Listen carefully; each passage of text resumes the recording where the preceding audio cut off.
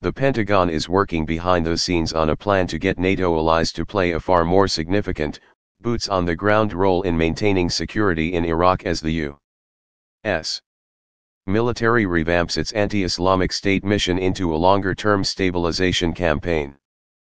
Pentagon sources have told the Washington Times that Defense Secretary James N. Mattis intends to present the plan at a NATO meeting in Brussels next month, calling for a larger number of troops from the alliance to support the new mission. U.S.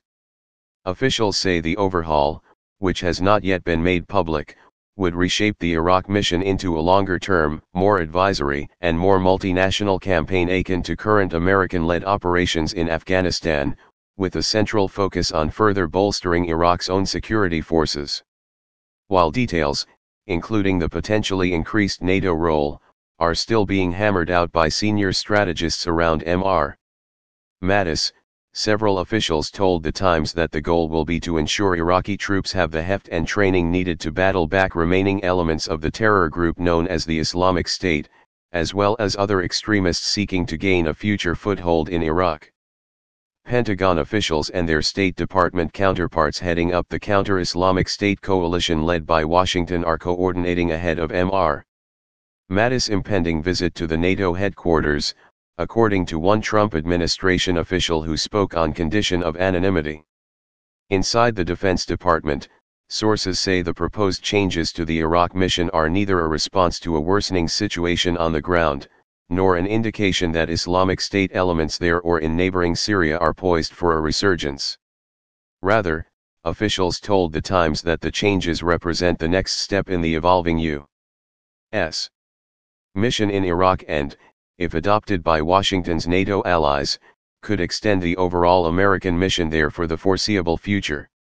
The officials, who also spoke on condition of anonymity, said Mattis' proposal likely will not call for an increase of U.S. troops numbers in Iraq. Alternatively, said one of the officials, the more multinational military advisory operation would be based on the deployment of a larger contingency of troops from other NATO member nations. If the Defense Secretary is able to bring such a development to the fore, it would be reflective of President Trump's wider effort to lessen the U.S. military footprint in Iraq and Syria, while simultaneously prodding NATO members to increase their military contributions to ongoing operations in Iraq, Afghanistan, and elsewhere across the globe. It is not yet clear how many alliance member troops the Trump administration will request from NATO, nor from which specific countries the troops may draw on. Modeled after Afghan mission. There are presently 38 countries from around the world contributing roughly 6,500 troops to the current NATO-run advisory mission in Afghanistan dubbed Operation Resolute Support. The forces back up some 8,000 U.S. service members who've been on the ground in Afghanistan since the end of full-fledged combat operations there in 2014. The dynamics are different in Iraq, where the current U.S. led global coalition to defeat the Islamic State involves contributions of one kind or another from some 75 nations, including from NATO members such as France, Germany, Italy, and Turkey, as well as from non-NATO nations such as Bahrain, Jordan, Lebanon, Taiwan, and South Korea. Roughly 23 nations, including the U.S., have deployed a total of 9,000 troops to support combat operations against the Islamic State in both Iraq and Syria known as Operation Inherent Resolve according to a State Department fact sheet. However, the majority of the troops are American, with only limited deployments from the other coalition partners, including those who are NATO members. The Pentagon has said some 5,000 U.S. service members are currently deployed to battle the Islamic State in Iraq and Syria, with the majority stationed in Iraq. The United Kingdom has contributed just over 600 troops. The effort to push other NATO members to deploy more fits with Trump's call for the alliance to share more of the burden of military coalition efforts worldwide. On the campaign trail in 2016, Trump famously bandied the notion that the U.S.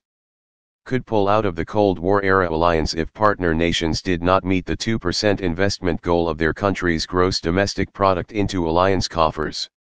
In February, NATO Secretary-General Jens Stoltenberg said only half of the 29-nation NATO alliance is on track to meet the 2% investment goal, with just 15 alliance members expected to reach it by 2024. Baghdad blowback.